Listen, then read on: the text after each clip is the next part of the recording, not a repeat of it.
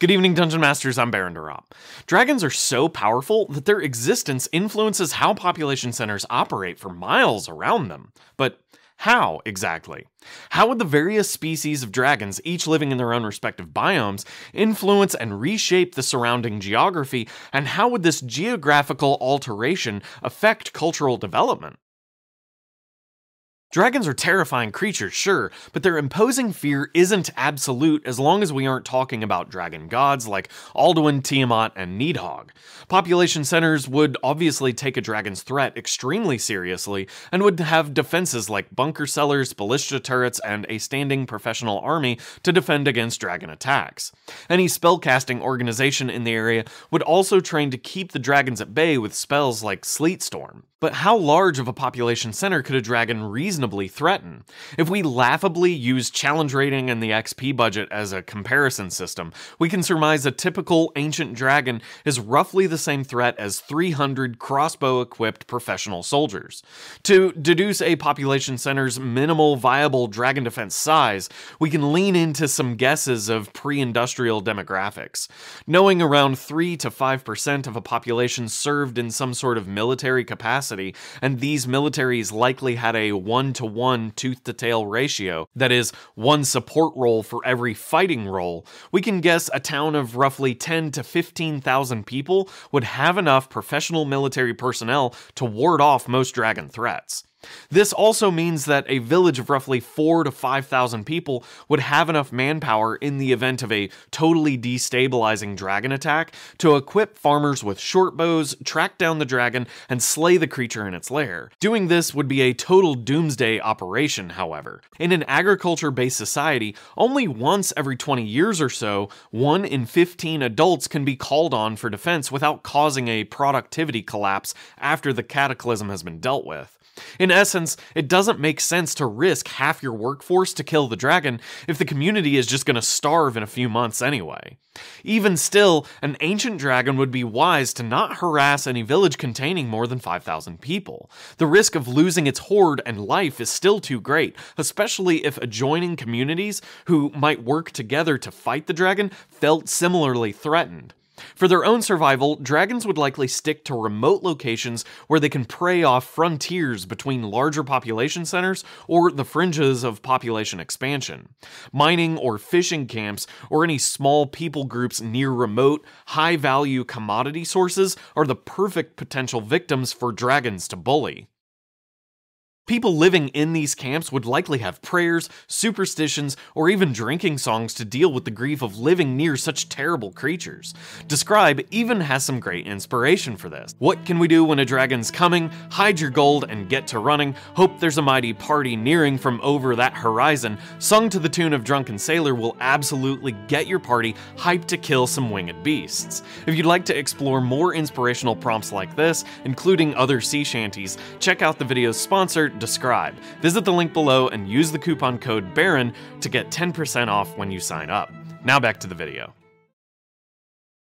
While a dragon might be able to fly some 60 miles in any given direction per day and still have the needed time to hunt, eat, and rest to avoid exhaustion, a dragon likely won't travel more than half that distance from home.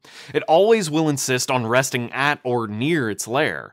Dragons are impressively covetous of their treasure hoard, and would never abandon that treasure for long periods of time unless the reward was worth the dramatic risk.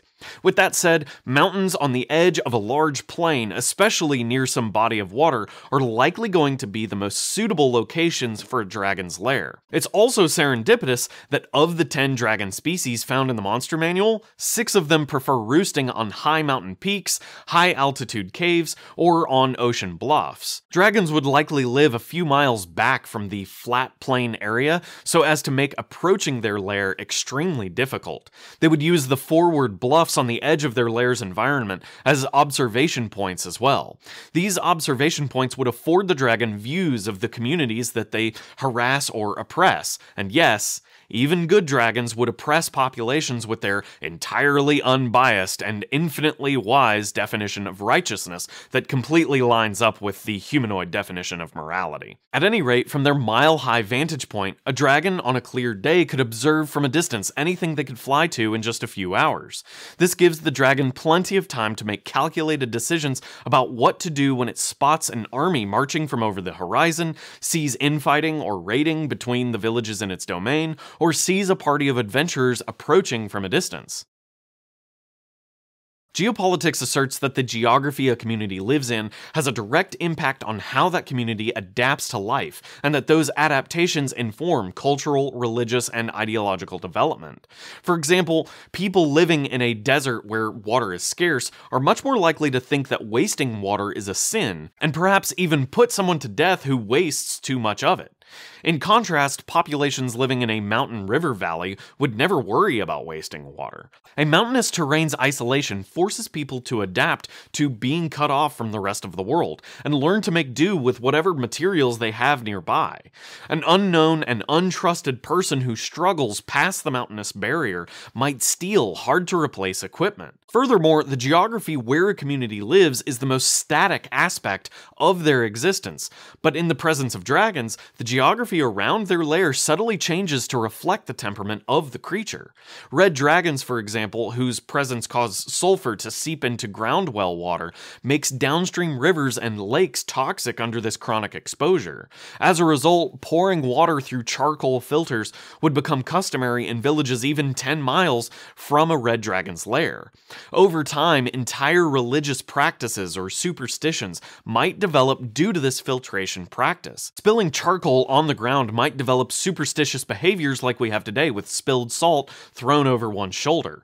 Likewise, children born with birthmarks that look like burns or scalds might be either venerated or ostracized depending on how the religious people perceive the birthmark's meaning. Alternatively, near a green dragon's lair, where its effect causes constant thickets and fog banks to form, mornings in a forest clearing which become blanketed in a thick fog might be perceived as a terrible omen. Additionally, any thorny vines growing on a resident's home or perhaps on the grave of a deceased relative might invoke fears of a dragon curse. Further, eating bramble fruits like blackberry or raspberry might be seen as making an unsavory deal with the dragon itself. Alternatively, a community living in a mountain foothills near a lair of a constantly smiling copper dragon might have a bizarre relationship with laughter.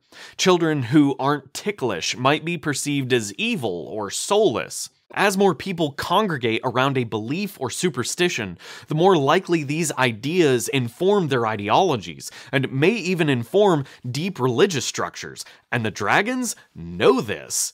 Over the course of a few hundred years, a red dragon's presence alone might inspire a charcoal-burning ritual-based religion run by a caste of birthmarked clergy, and therefore a much easier through line for draconic subjugation. In essence, dragons would take up a lair on the edges of civilization, influence the geography, and subtly, over time, alter the very beliefs and worldviews of those who endure the dragon's presence.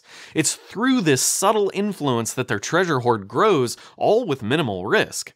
If you'd like to help me make more content like this in the future, please consider supporting me on Patreon or becoming a channel member. Thanks for watching, Dungeon Masters, and until next time, good night. Oh, and I'm saving the shape changers for later, don't worry.